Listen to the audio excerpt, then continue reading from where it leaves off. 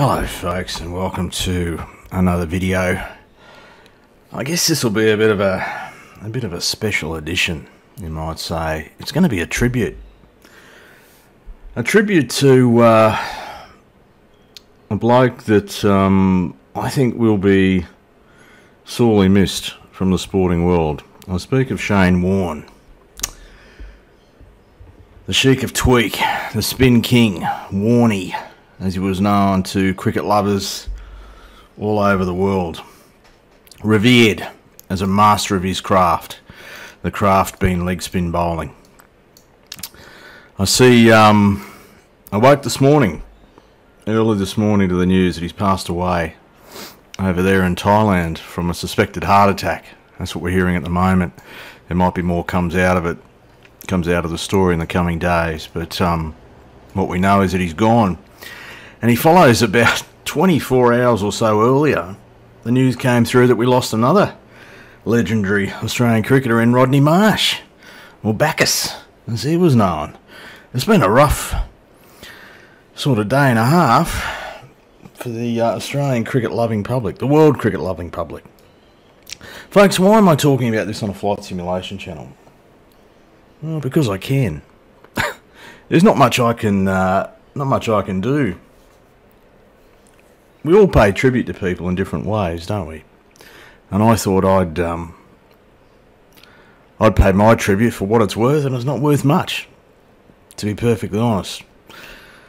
I thought I'd pay tribute by going for a fly in an aeroplane that I love to fly, and in a place that I think Warnie would approve of as well. Folks, we're in the Boeing Stearman by DC Designs, and we're in a location called Great Lakes, which is in the Lakes Entrance region of Victoria, well east of Melbourne, on the coast there. This is a custom freeware airport. There will be a link to it in the description. I don't know what the flight's going to involve, folks. I'm just going to go for a fly. It's just going to be off the cuff, raw, sort of a bit of a reaction to the news. It's interesting. You know, you hear about well-known people kicking the bucket on a pretty regular basis. And most of them I don't recognise, to be honest. And the vast majority of them have no impact on me whatsoever. And occasionally, you're almost glad to hear that one's dropped off the perch. And then there's others that kind of hit you for different reasons. Just let me get this thing started up, folks. So I'm a little bit distracted.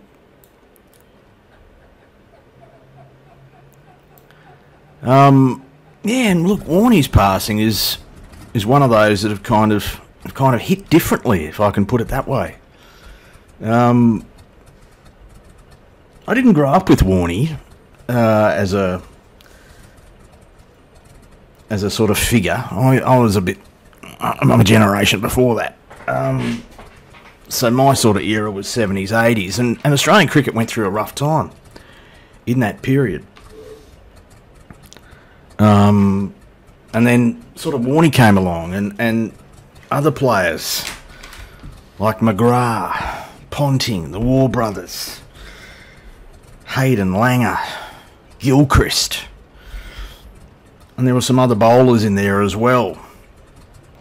And it kind of, I guess every generation has its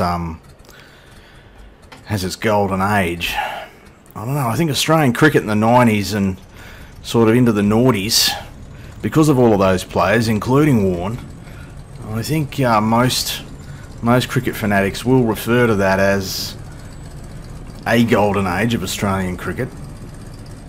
And I remember being absolutely in awe of what those blokes were doing. Like most Australian blokes, I grew up playing cricket and developed a love for the game. By the time Warne came along, my playing days were kind of over. But I was able to enjoy it as a spectator. And what those guys did, that era of players, was incredible. And Warne was front and centre for all sorts of reasons, and not always for, positive stuff either, folks. You know, people are kind of, you know, figures like him are often eulogised almost as saints when they pass away. Warnie was no saint, and that was part of his appeal. He was a genuine larrikin, and he had his troubles. He had his issues, and look, people can argue about his moral stature and all that sort of stuff, you know, but he was a character. He was a larrikin. He was genuine. He was authentic. You felt like he was authentic. I never had the pleasure of meeting him in person, but I've certainly seen enough of him on the telly over the years. You kind of got that feel, and everyone sort of coming out today and is paying tribute is kind of saying the same thing. Folks, you're just going to have to forgive my poor pilotage here. I am flying is secondary to this video, to be perfectly frank. We're going to go for a flight. It's a flight simulation channel. If we don't go for a fly, you're going to be looking at a black screen and hearing this old bloke's voice. Possibly a voice that might be cracking by the end of it, folks. Runway 08 here at Great Lakes, for those of you paying attention more than I am.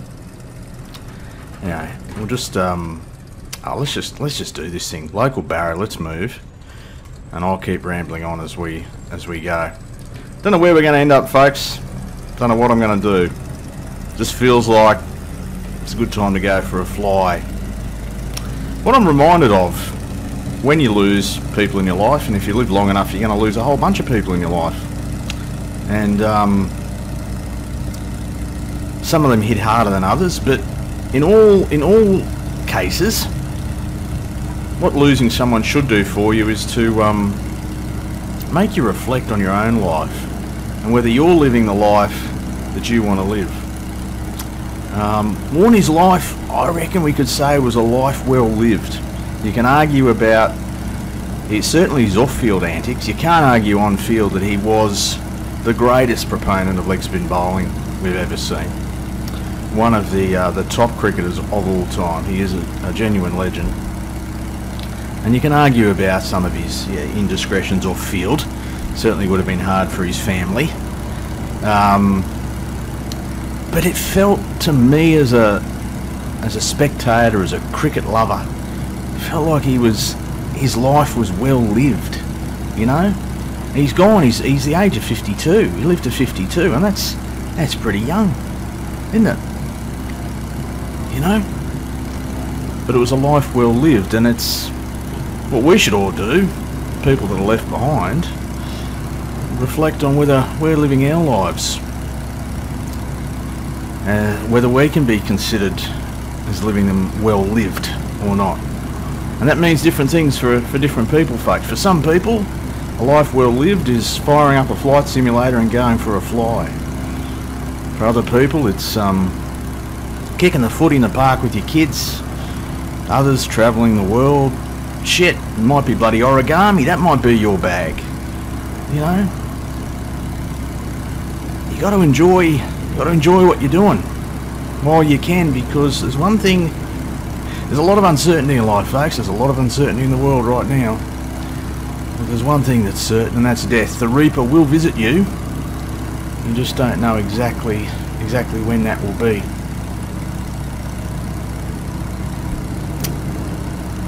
Sorry for getting a little bit deep, folks. Actually, no, I'm not sorry at all. That's what this stuff does. It gives you pause for reflection. It really has hit hard. I woke up this morning and I just couldn't believe what I was reading on the screen. My first thought was, a what the?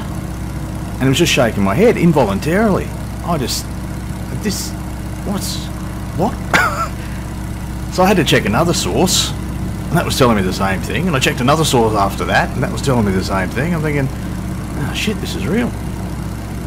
You know? This is real.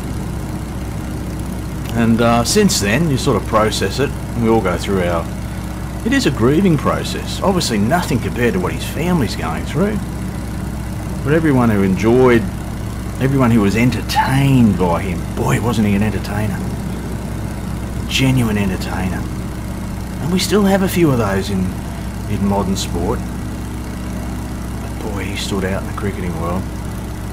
I read something today. I thought this person put it beautifully. He said, every delivery, every Warne delivery was an event, and every Warne spell was a journey. You know, when he had the ball in his hand, when the bloody captain threw him the ball, War or Ponting threw him the ball, you just felt like something was going to happen, because it often did. It often did. And I recall he was a master sort of... He read the game beautifully. All the greats do. They're kind of 2 steps ahead of everyone else. You know, they seem to have a lot of time. If you're a batsman, a great batsman, they seem to have all the time in the world. They see the ball like a bloody beach ball. And the great bowlers seem to be a few deliveries ahead. They seem to know what the batsman's going to do before they do it. Warne was like that. And I remember he played in the Big Bash here in Australia. Was he playing for the Melbourne Stars? I think it was. I can't remember who the batsman was. But anyway, he was basically he was mic'd up as he was bowling, you know. And the commentators are talking to him and say, you know, what do you got planned here, Warnie? What are you going to do to this bloke? And he was reading the game. He was ahead. He knew what the batsman was going to do, and he said something about like a sweep. Oh, I think he's going to try a sweep or something. So I'm gonna roll one through a bit quick. And that's precisely what he did. Bowled him. He did exactly what he set out to do. The bloke's gone, and it was just like you're watching it and going. It was like there was no surprise. I just sat there. I remember it well. I just wish I could remember the batsman's name. But I remember the moment quite well. I'm just thinking, yep, that's Warnie. He was, yeah, a magician. He's been referred to, an absolute magician, a master of the craft, as I said. Folks, if you come here to watch an aeroplane, well, you're seeing an aeroplane, you're hearing an old fellow rabbiting on. I hope that's okay. It's a bit of a video with a difference. It is a beautiful part of the world, folks. Let me take you outside, give you something to look at while I ramble on. It's a gorgeous part of the world, Lake Entrance, Victoria. Look at it. This is such a beautiful aeroplane. Not the best weather in the world right at the moment, live weather. But yeah. Anyway, I'll give you something to look at. I'll do a few manoeuvres here, folks. Fly remotely. It's always going to be a challenge. But yeah. Oh, that era. That sort of. I guess he sort of arrived on the scene. It was early 90s, right? Because 93 was sort of the ball of the century. That ball, I think it's Old Trafford. His first ball of his Ashes spell that year, 93, to Mike Gatting.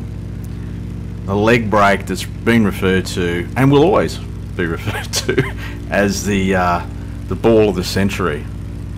Absolutely incredible. And you can find it on the tube, folks. And find the clip, find the version of it where you see Gatting's reaction. Like in the first sort of cut, they cut straight to Warnie, so you don't get to fully appreciate Gatting's reaction. But he was absolutely bamboozled. He couldn't believe it. And it's like a stump cam that'll show you what Gatting's expression was. Extraordinary delivery. And yeah. Just come back to every time he had the ball, you felt like something was going to happen. He's like, you know, when for those of you that love basketball, you know, when they got Jordan the ball towards the end of the game, it's in a, you know, yeah, towards the end, and something's required, and Jordan gets the ball. You just felt like anything could happen, that something special was going to happen, because it often did, and that was what it was like for when you were watching Warne. It was just every over was a little story. Like he just worked the batsman over mentally as well. You know, he had a plan. It seemed like he had a plan for every batsman, every over, every ball, and it was just remarkable to watch. I'd love when he'd sort of bowl a delivery that'd, you know, just about get the outside edge of the bat, just miss it or something, or he'd make an appeal and the appeal would be denied, but he knew he was getting there. He knew he was just one ball away from getting the batsman out, and he'd just stand there, you know, put his hand on his chin, sort of give his chin a bit of a stroke, and just, you know, glare at the batsman. Be like, I got you, pal. I got you. You're on borrowed time. It was just fantastic to watch. Anyway, folks, this is my my tribute to the great man, Sheikha Tweak, the spin king, the man we knew as Warnie. Condolences to his family and to all of those that were close to him. He'll be remembered for a lot of things. His stats will they'll never be beaten. You'll never find a leg spinner that'll get better numbers than him. And I don't think we're going to see his ilk in Australian cricket again. You know, a bloke that loved the game, loved Victoria. He was a Victorian by birth and a Victorian by heart. You know, as a Queenslander, I always forgave him though. He was always welcome to come north of the border and ply his trade. You know, rip through the Packies or the Proms, or especially the Kiwis. He was always welcome at the Gabba. He did pretty well at the Gabba, as I recall as well. But you know, he loved a beer, he loved a pie, loved a smoke, loved a durry. I hear he liked the white powder as well, but he wouldn't be alone in that. There's quite a few sporting identities that are into that caper as well. He loved the women. He was with. He managed to nab Liz Hurley there, didn't he? And got a lot of respect, I think, from the Australian male public as a result. You know, he'd take Pfeiffer, come off the field, have a durry, have a can, and then go and shag bloody Liz Hurley. I mean, that's a life well lived, folks, isn't it?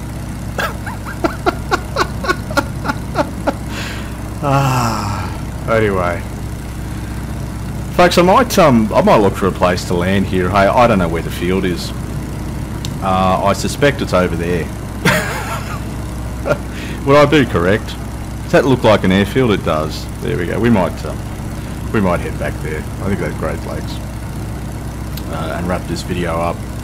So if you come looking for flight simulation content, folks, I can only apologise. This was just my little way of paying tribute to someone who I really enjoyed watching. And he played a huge role, such an influential role in sort of moving Australian cricket from where it was in the 80s. It wasn't in a great place to where it got in the 90s and then into the noughties. And we're still doing all right. But yeah, and he continued to have such a role outside of his playing days as well. You know, gave a lot back to the game. You hear stories, and I'm sure we're going to hear more over coming days, of the interactions that he had with fans and stuff, you know.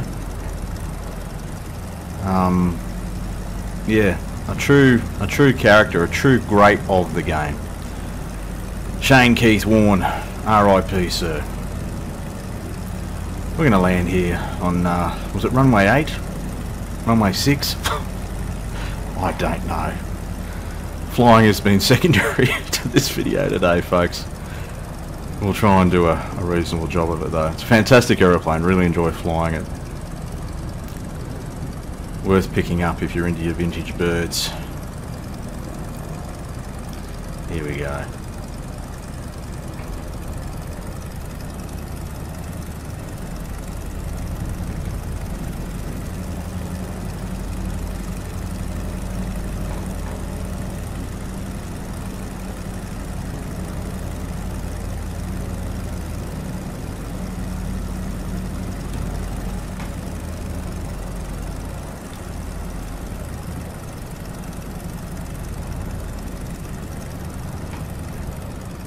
Oh, one of my worst landings. A nice little bounce as well. Folks, thanks for your company on another flight. It's been a flight with a difference, a video with a difference. Feel free to you know, add your reflections in the comments, folks, on Warne, cricket, life, death, whatever, folks. Thanks for your company, and we'll see you next time.